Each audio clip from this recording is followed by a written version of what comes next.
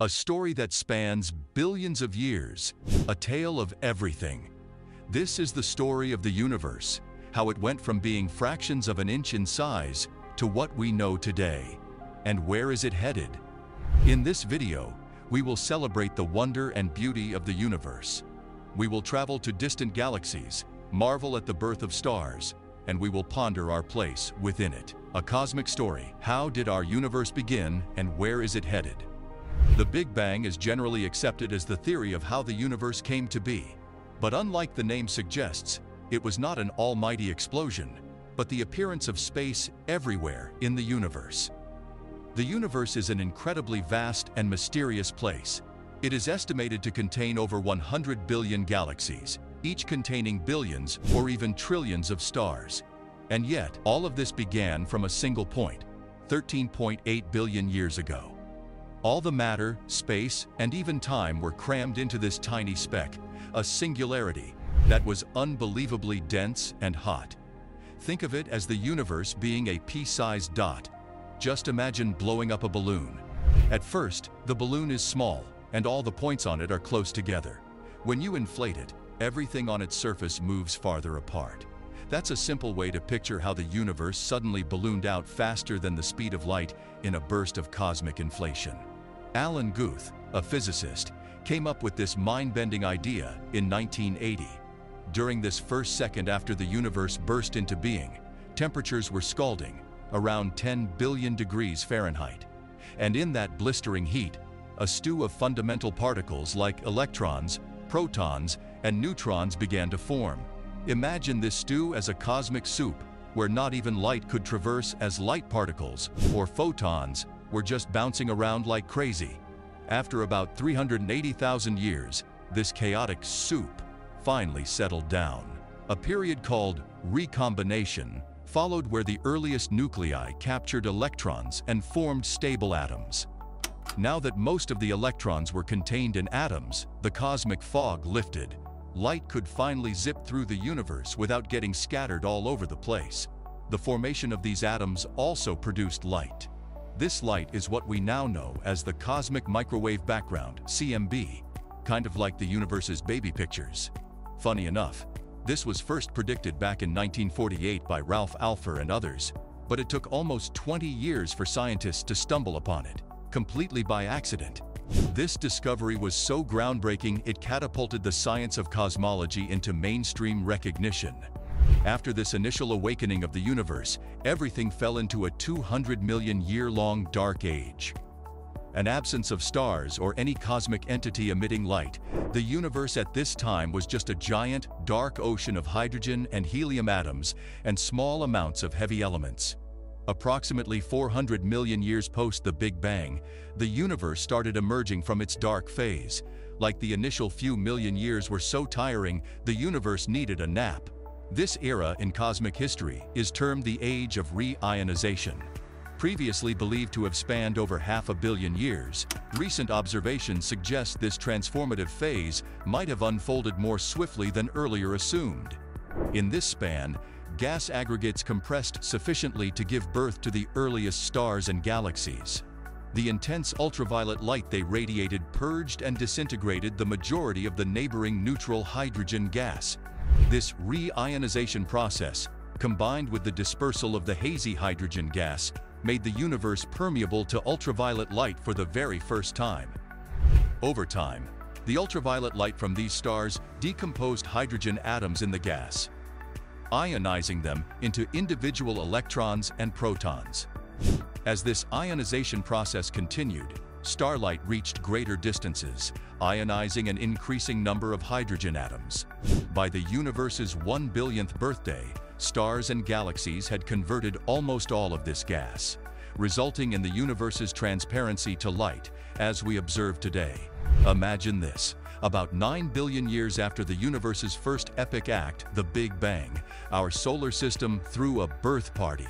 Now, it's a sprightly 4.6 billion years young. And here's the fun part. Our sun, the ultimate spotlight, is just one of the staggering 100 billion stars dancing in the Milky Way's grand cosmic ballroom, swirling about 25,000 light-years from the galaxy's bustling core. The universe's potential fates. What's going to happen to the universe? It's a cliffhanger of cosmic proportions. There are a few theories floating around about how the universe might meet its end, or not. The Big Freeze. First up is the Big Freeze, which is as chilly as it sounds. Imagine all the stars and galaxies running out of energy and cooling down. It's like the universe's version of turning off the lights and calling it a night, forever. The Big Crunch. Next, we have the Big Crunch. This is like the universe doing a U-turn. If there's enough mass, gravity could reverse the expansion, pulling everything back into a single point. It's as if the universe says, "I changed my mind. Let's go back to how we started." The Big Rip. Picture this. The expansion of the universe becomes so extreme that it tears everything apart, right down to atoms.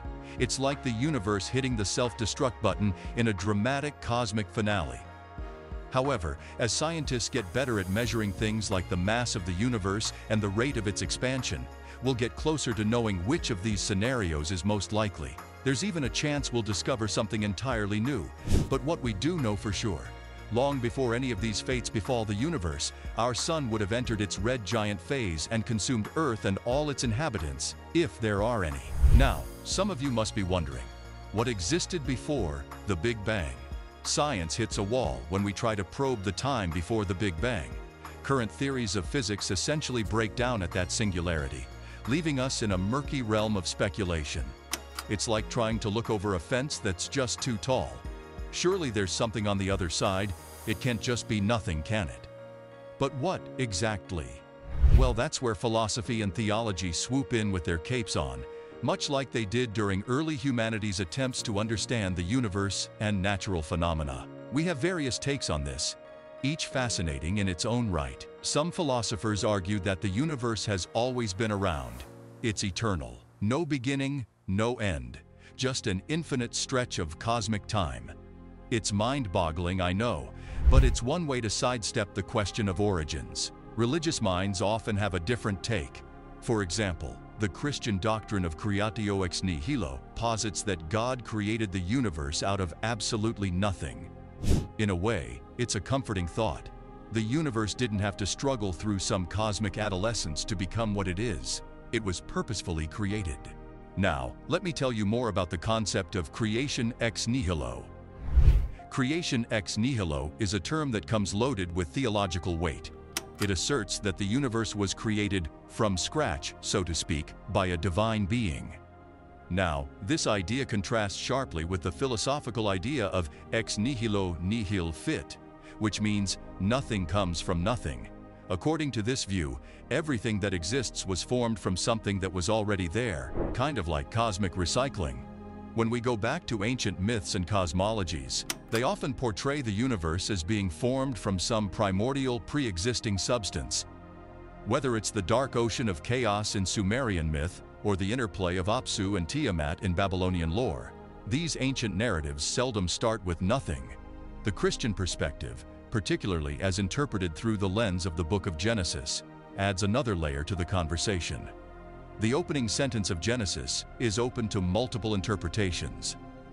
Some argue that it describes a universe that already contained raw, formless matter that God then shaped. Others believe it supports a genuine ex nihilo creation. But what about other traditions? There are beliefs in cyclic or oscillating universes, universes that expand and contract in a never-ending cycle, each time sparked by a new Big Bang. Just imagine the universe breathing in and out in cosmic cycles. The questions around the universe's origins, its purpose, and its destiny have baffled human minds for as long as we've been able to look up at the stars.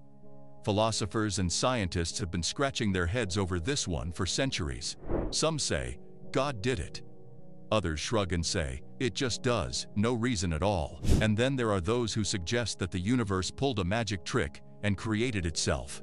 Yes, you heard that right. Through a complex causality loop or backward causation, the universe might have just been its own Houdini.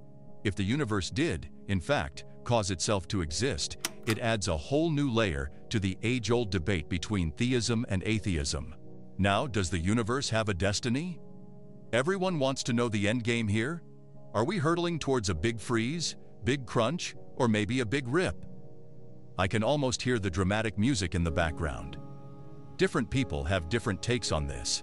Some envision an end that follows the natural laws of thermodynamics, leading to a heat death, while others wonder if the universe might just be playing an infinite game of ping pong with itself, expanding, contracting, and then starting anew. You'd think with all the telescopes and equations we have, we'd be closer to an answer. But the truth is, we're still at the best guess stage. The universe keeps its cards close to its chest. The universe is more than what we can imagine. It's so big that our minds can't really grasp it, and so mysterious that we're still not sure why it exists or where it's going. But isn't that uncertainty part of what makes it so fascinating?